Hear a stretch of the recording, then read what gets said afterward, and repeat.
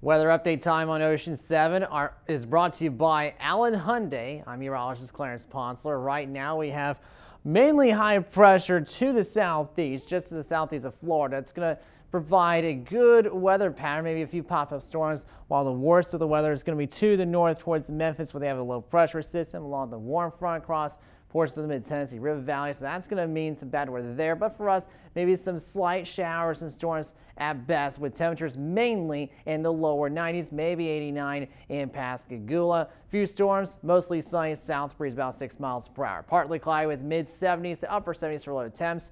Remain the lower 90s and mid to upper 80s for highs, upper 70s for lows, with scattered storm chances increasing to 50% by Friday and Saturday, and remaining at 50%, but we'll see more cloud cover on Sunday and Monday with a southwest breeze. This forecast was brought to you by Allen Hyundai.